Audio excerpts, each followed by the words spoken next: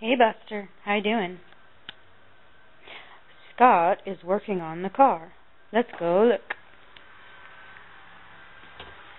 Dun, dun, dun, dun, dun, dun, dun, dun.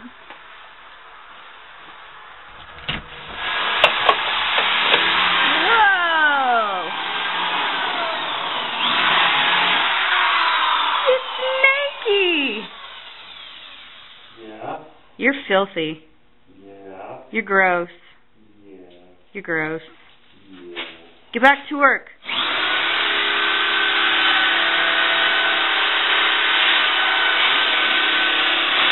Cool. This is what I've got so far.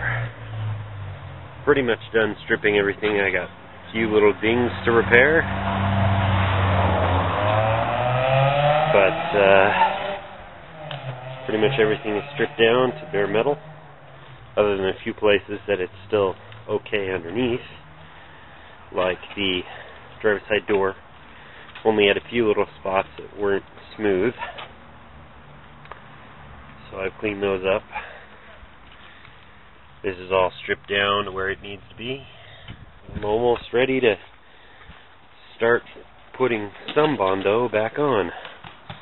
Not going to put nearly as much as the previous owners did, but I still have to pull the interior out and finish the doors, the inside of the doors.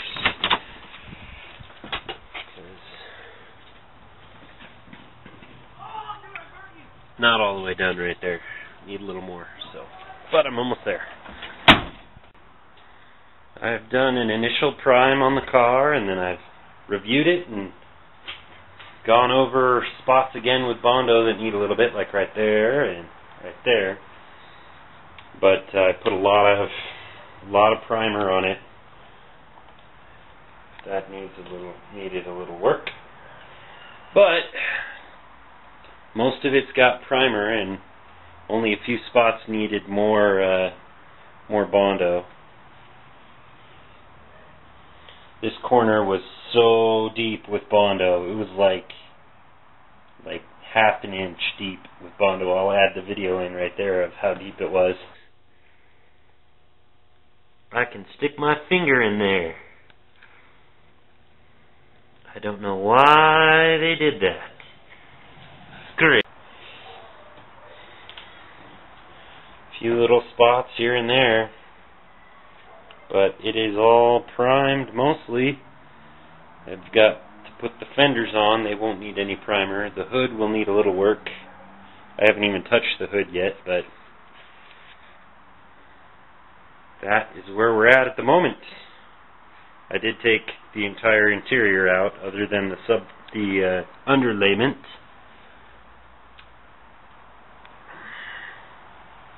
So no back seat, no front seats, no carpet.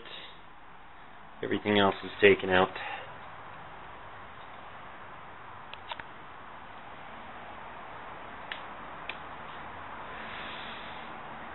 It's all ripped apart. Looks better from behind. It's got a nice booty.